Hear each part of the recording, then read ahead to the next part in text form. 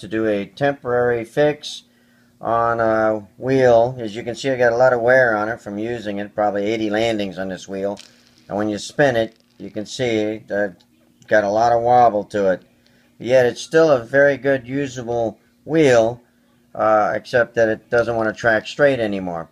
So what I have done is taken a coffee straw, and basically you will cut the coffee straw in half, cut the length you need for the axle, and as you can see on this wheel, let's see if I can get it to focus a little better. There we go.